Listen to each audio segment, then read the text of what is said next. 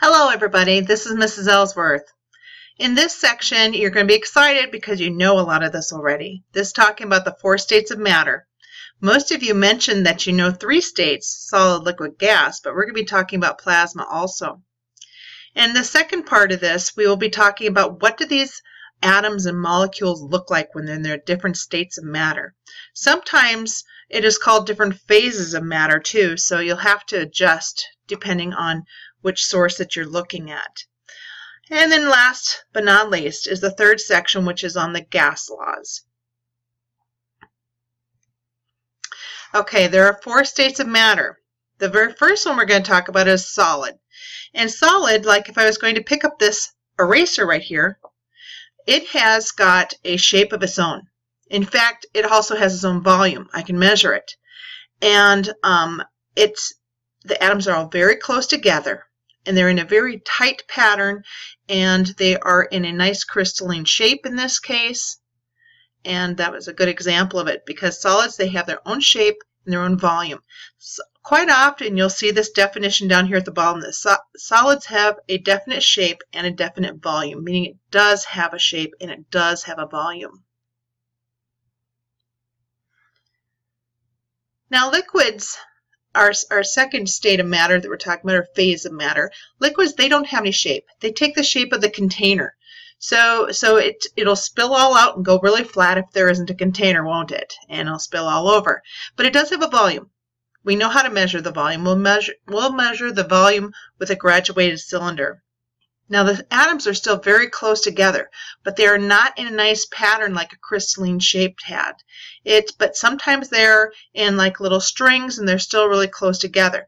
Now you'll see this definition often as liquids have an indefinite shape, meaning no shape, and they have a definite volume, meaning it does have volume. You will see this definition quite often whenever you're looking up the different states of matter for liquid.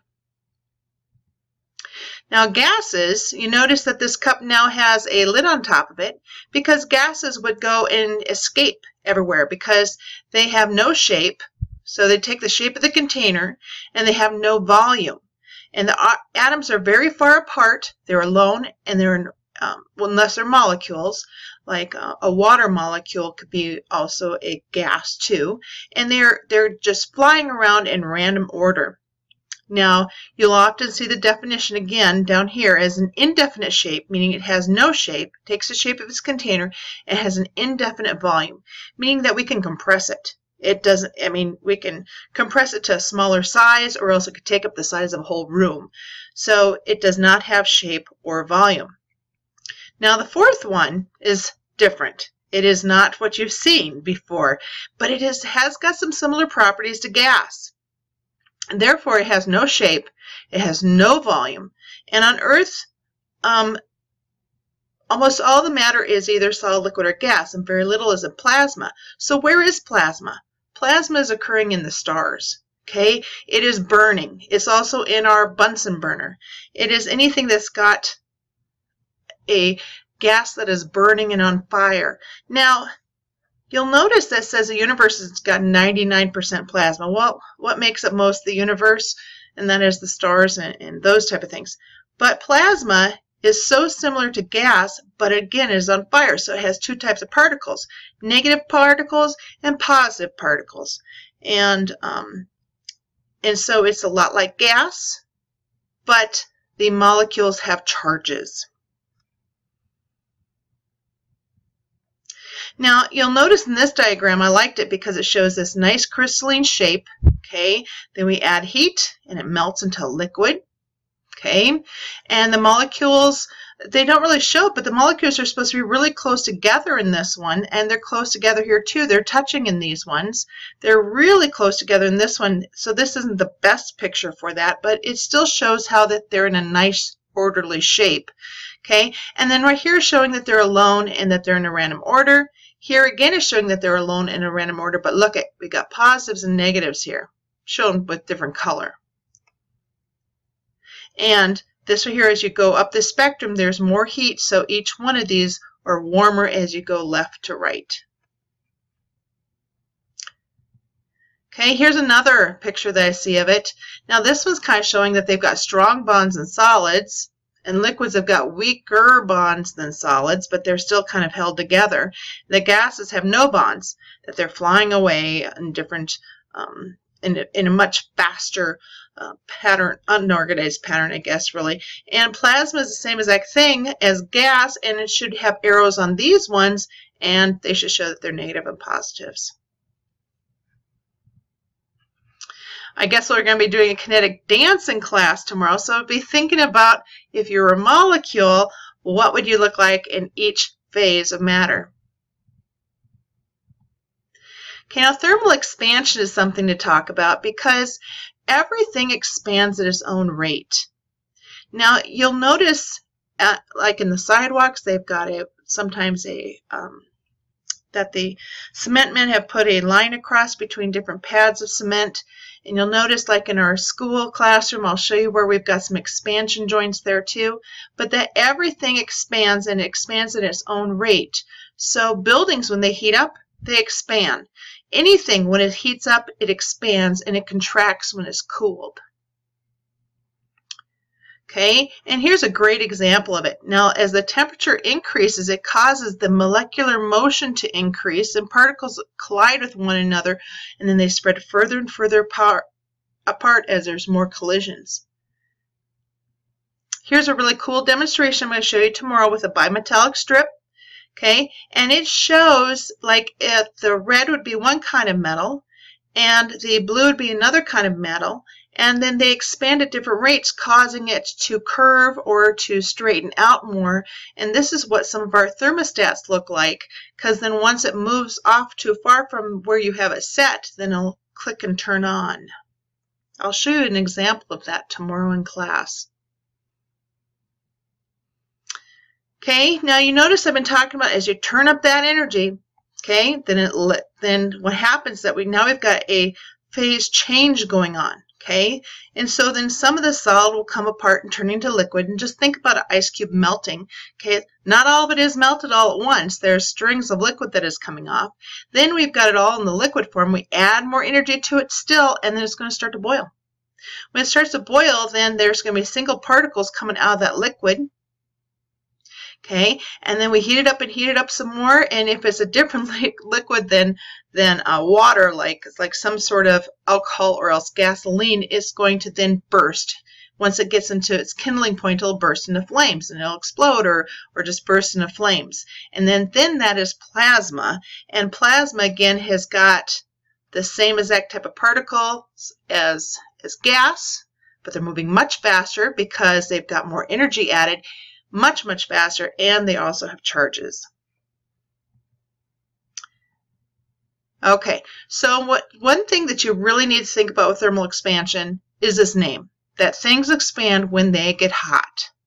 They contract when they get colder, and that's what you really need to remember about thermal expansion. I'm sorry, this slide should have been right after that other one on thermal expansion. Sorry about that. Okay, now I was talking about phase changes, how when you go from solid to liquid to gas to plasma, that you're adding more energy to it. So there are different phases between each state.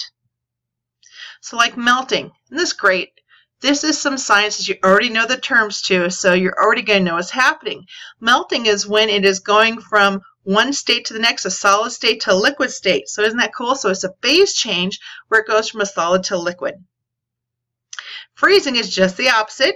It's the phase change where it goes from a liquid to a solid. You notice that I say at the beginning of it, it's a phase change. Okay, sometimes they have freezing points and melting points. And when you say freezing point and melting point, we're talking about the temperature at which this occurs.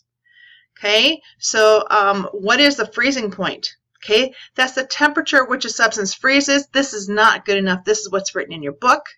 I will say to you, it's the temperature at which a liquid changes to a solid. Okay, the temperature at which, that's how you always see anything's got a point in the back of its term to define. It always starts out with the temperature at which. In this case, a liquid changes into a solid. So then the melting point, would be the same exact thing, but backwards. The temperature at which a substance goes from a solid to a liquid. Okay, vaporization, okay, boiling. Okay, this is where the liquid is heated up and then gas molecules start to escape. So it's going from a liquid to a gas, but this is at the boiling point. It can also evaporate too. Now that is where liquid changes to the gas again, but it is lower than the boiling point.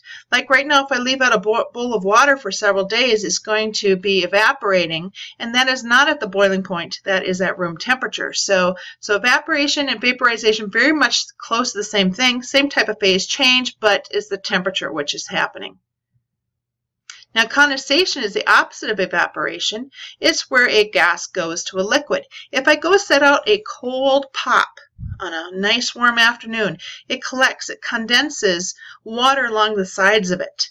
Okay, and that's where it's taking the water, air molecules of water next to my pop can. It's getting cold enough to where it can condensate, just like in our condensation tube of our boiling of our distillation lab. It gets it cold enough to where it changes from a gas to a liquid.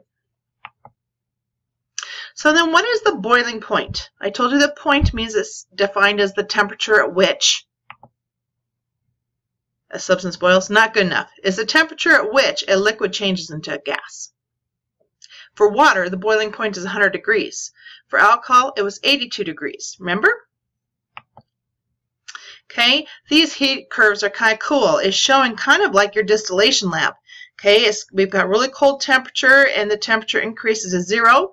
And for water, it'll stay 0 until it melts, and then now it just jumps up in temperature. It takes a lot of energy to get it to change from a solid state to a melting state, because here it's all liquid, and then now it's boiling. And you know it's going to stay at 100 degrees while it's boiling the whole time until it's all boiled out, and then it can become a hotter temperature. Sorry. Just look at the states right there. You don't need to worry about the kinetic energy and potential energy yet.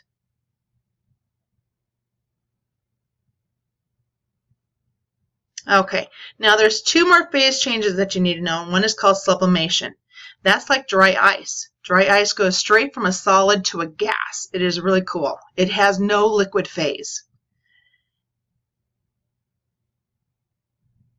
And then there's the opposite of it, deposition, deposition, where it's like the gas in the air is freezing into solids on the branches whenever you have frost. So frost is a very good example of this.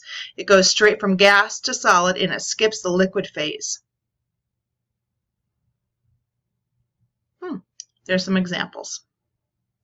Okay, you guys have this this figure in your notes, and I want you to finish it. And I will see you in class tomorrow. I'm going to show you one more figure, and I'll be done. We'll be talking about the gas laws. We'll be talking about them briefly in class tomorrow and how we graph them. Okay, so you need to think about your dance that you would do if you were a solid, liquid, or gas, how you would behave as a molecule or an atom. And you need to finish these 2 diagrams. I guess it's just one diagram. And I will see you tomorrow.